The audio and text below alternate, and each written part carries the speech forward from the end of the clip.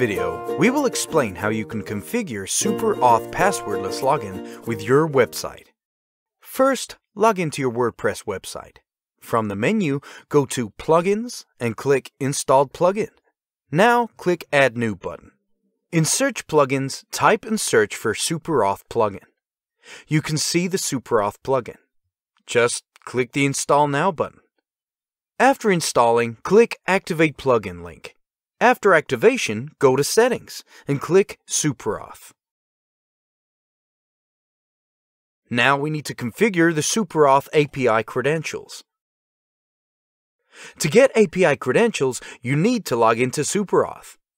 Go to superauth.com and click Login.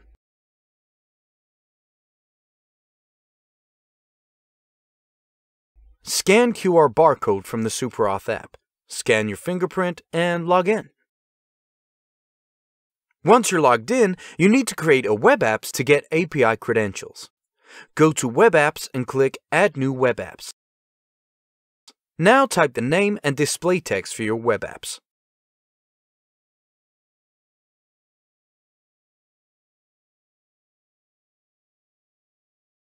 For return URL, go back to the WordPress SuperAuth setting page and copy the return URL from there and paste it.